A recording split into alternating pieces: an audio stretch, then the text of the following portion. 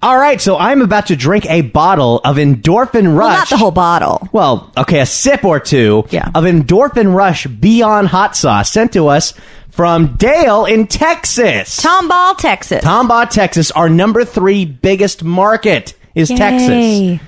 If we ever make a living at this podcast, we will go to Texas. All right, here he goes. Down the hatch. Down the hash. Okay. Oh.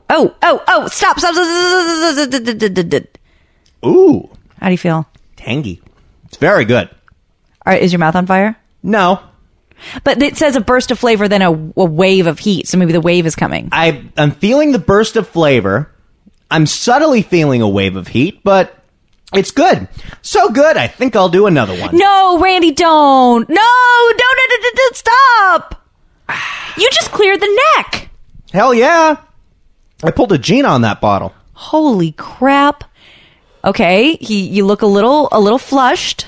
This is more than the recommended amount. The recommended amount is 1 tablespoon.